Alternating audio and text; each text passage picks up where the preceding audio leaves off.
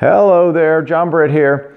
Today I thought I would try to show you again another color combination on various bases and show you how we get different colors depending on what's in the base.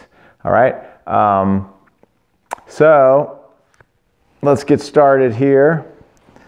So here are the colors what we're trying for is here. It's chrome oxide 0.2 and tin oxide 7.5, and that gives us a classic color called raspberry at cone 6 electric.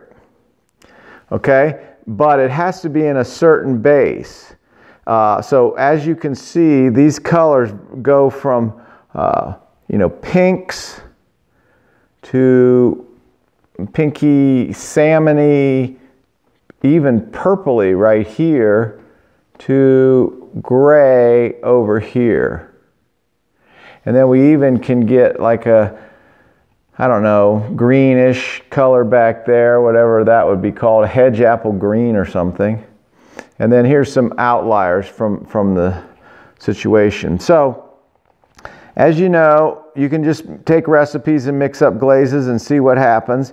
You can also learn what oxides need to be present to get certain things. And if you were to do that, you may want to read some books.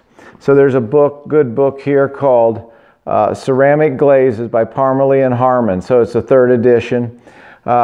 This book tells you many things. Many people aren't geared towards scientific studies, but in this case it might be valuable because you can read on here chrome oxide, and so it says barium and potassium will give hedge apple green, which we saw over here, and then it'll say barium and magnesium will give I'll try to focus that for you, will give gray shades. So that's possibly going to be over in this area. These are all somewhat gray or purplish looking, pinkish. Calcium and magnesium will give brown shades. Zinc can make it gray or ruin the chromium color. And tin oxide will produce pinks and maroons. So you can read even more in depth than that, but then you can start thinking about our tiles here.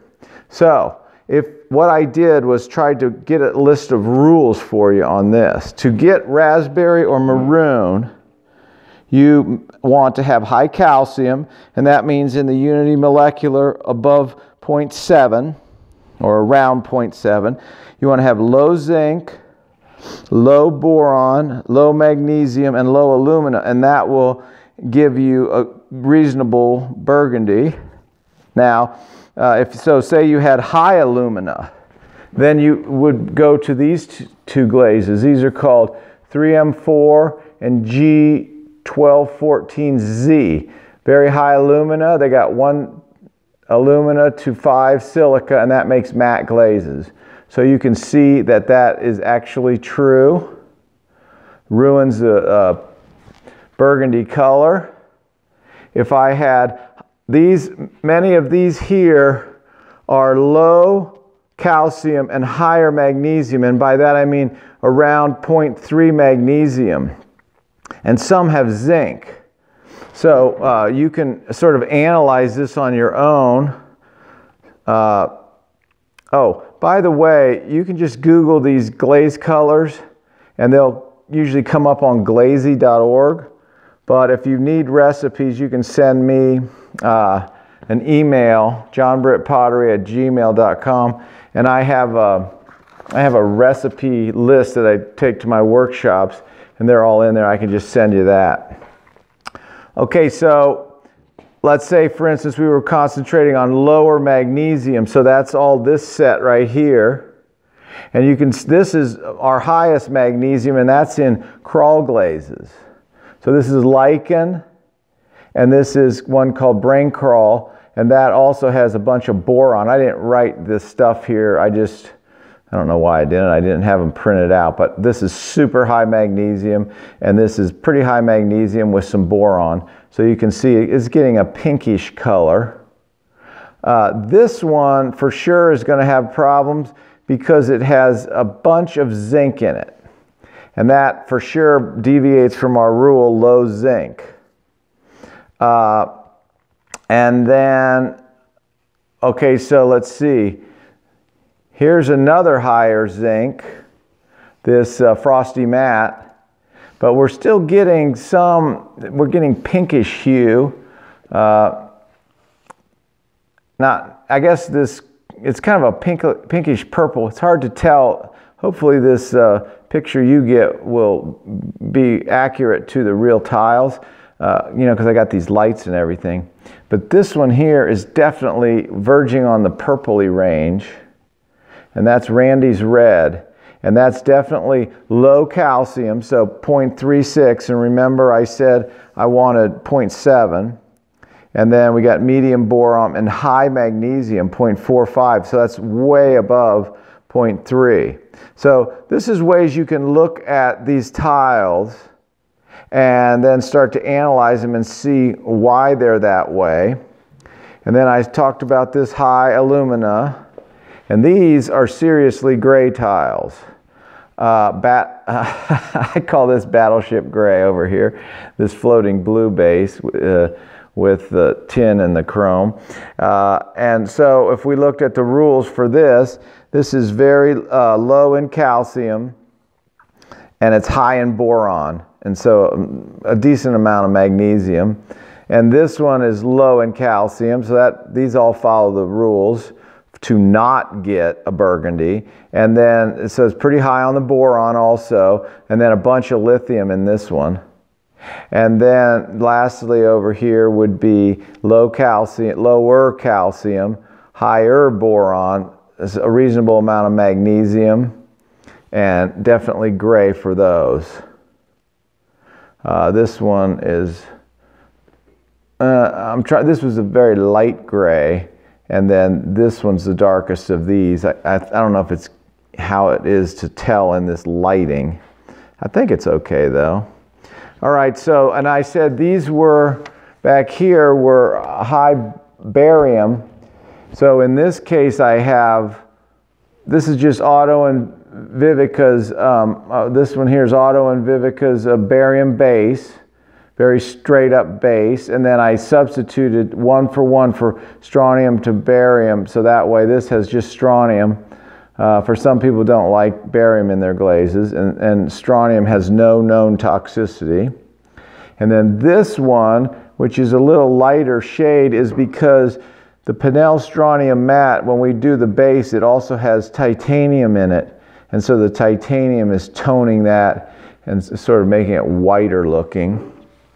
Okay, these two back here, Hannah's Fake Ash is high calcium, but there's a bunch of iron in there, so that kind of messes that up. And then this PV liner is also an oddball because I'm not sure why it's so sort of greenish looking. I think there's other impurities in plastic Vitrox that they don't list in the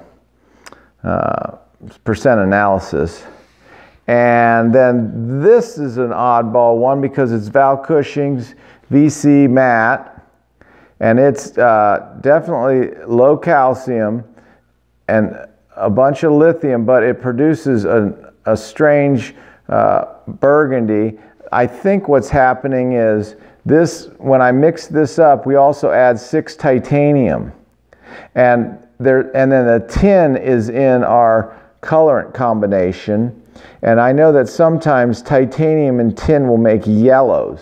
And so right here on this edge you get this yellowish color, and I think some way then it supports getting a kind of a burgundy color.